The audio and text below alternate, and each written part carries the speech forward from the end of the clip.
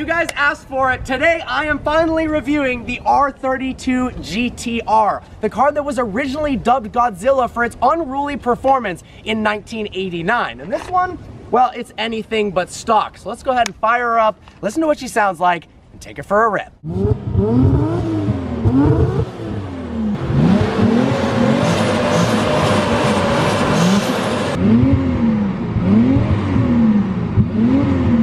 R32 generation of Nissan Gtr was made from 1989 to 1994. The craziest part is this power plant. What a lot of people don't realize is the R32 Gtr actually makes the same power as the R34. It's got the infamous RB26 motor, 2.6 liter twin turbocharged inline six that makes 276 horsepower and 260 pound-feet of torque. But what no one is talking about is the R32 weighs 2,778 pounds and the R34 weighs 3,400.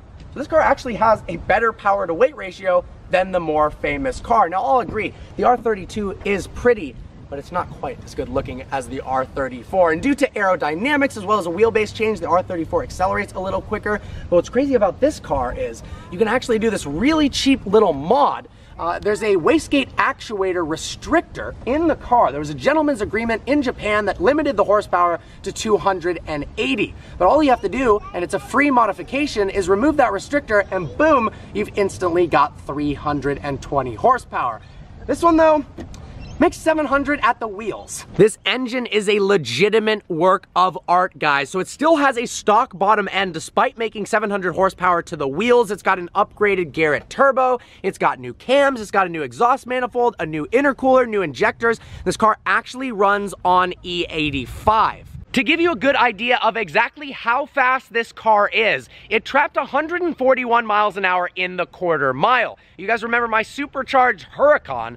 That trapped 139 miles an hour at 9.9 seconds. This car doesn't have a double clutch transmission. It's a manual. It's really an old car, yet it's unbelievably fast. I can't wait to drive it, guys. Inside of the Gtr now. Now this is the first car with a manual transmission and right-hand drive that I've ever driven. And honestly, after about 2 minutes, you actually get used to it right away. The car originally, of course, was made in Japan, a right-hand drive country. It was also exported to only right-hand drive areas like Australia, that we're in now, New Zealand, Hong Kong, and eventually the United Kingdom. The only thing I mess up is not the shifter with the left hand, it's the fact that the windshield wipers as well as the turning indicators are on opposite sides. So every time I reach for the turning indicator, I accidentally flip the windshield wipers. But check this out, look how much room there is in the back. The R32 is a pretty small vehicle, but the fact that you can actually fit a full-size adult in the back is unbelievable. Check out the amount of headroom I have. It's really comfortable back here.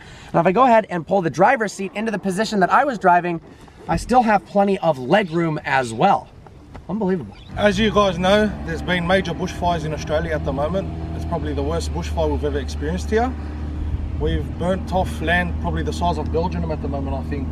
And it's affected the wildlife, all the people, all the families that have been affected. And it's really affected us both. I visited here, I've fallen in love with this country instantly. The people, the culture, the cars, the animals are unbelievable. And to see, I mean, obviously I can kind of relate. It's nowhere near to the degree, and the Southern California fires were terrifying. But this has literally, 500 million animals have died. And I think what hits closest to home with us is the wildlife. We wanted to actually go to the fires and feed koalas and supply food, water for both people and the animals, and actually help out the shelters. Unfortunately, there's tons and tons of roadblocks. Obviously, going into a fire, we didn't want to get in the way of firefighters, so on and so forth. So me and the man, Big Zilla, we tried to do our part in the way that we could by donating some money to the Red Cross Foundation of Australia that's helping support the fire. So guys, the local fire brigades. I don't ask for much. I'm not trying to ask for money, but if this video can save just one animal, honestly, it's worth it. So just one bottle of water for one thirsty koala. Literally, that's it. Yeah, the koalas are the cutest thing, dude. So, and there was the video of the animals along the fence. They were trying to get out of the fence, and the fire caught up to them, and it got them. That's what hit me personally. And actually, animals are so defenseless. And yeah. I think anyone that harms animals, anything, when animals are harmed, it's a big no-no for me. So I've got a link in the description below. Anything helps, even the smallest amount helps. And I want to show that the Vehicle Virgins family, the automotive community all over the world can help support Australia in a time of need. We spend $15 on food, $100 on food. We can spare a bit of money to give it to the people that need money and actually need it for their families. Let's do it. Let's make a difference, guys. Seriously, I'm really excited about this opportunity that I have a voice, I have an audience that can make an impact. Cool. Let's check out the R32, make a difference in Australia. In the driver's seat of the R32 GTR with my friend Josh in the passenger seat, who drives one of the sickest E46 M3s ever. Honestly, there's some interesting similarities between the two cars in terms of the steering feel and the way it drives. I'm shocked, guys. This car drives so nice. This is the last year of the R32, 1994, but for a 1989 to 1994 car to feel like this, to have steering feel this intense, this heavy, feel like it's gripped to the ground and this exciting to drive, I honestly had no idea. It's funny because on the inside, the interior, honestly, it's really, really ugly. It looks like kind of a cheap, old Japanese car, like a Toyota Corolla or something like that, yet it's so fast and so good to drive. So some of the cool things about the car, it's got unbelievable technology for its time. It has this active all-wheel drive system called a Tessa, where it's actually rear-wheel drive most of the time, and then when it senses wheel slip, it switches to all-wheel drive on demand. Then it's got this system called HiCas, that's a all-wheel steering system. Yes, that's right. In 1989, you guys pointed it out in the video, the R34 GTR wasn't the first one with all-wheel steering. The R32 had all-wheel steering, only it doesn't work very well. So a very common modification is to delete that. We've got a light up on the dash that says HiCas, meaning, well, it's not activated right now because apparently it can activate at kind of random times, which obviously isn't safe whatsoever. And yeah, we don't want to crash this beautiful, beautiful car. I cannot wait to, the reason I brought Josh in the car is because it's 700 horsepower to the wheels in a 2,780 pound car. Yeah, it's really freaking fast, dude. Get ready. Yeah, this car is ridiculous. I honestly think if my McLaren had a slower gearbox, this would be faster than my McLaren on race gas. That's how quick this is. And it honestly is more shocking to me because it's such an old car. It doesn't seem like it would be that fast, but you get on the gas and, well, you'll see, you'll see. Yeah. Dude, this is sick. Yeah, that feels good on. Oh my god! Oh my god. The blow-off valve noise.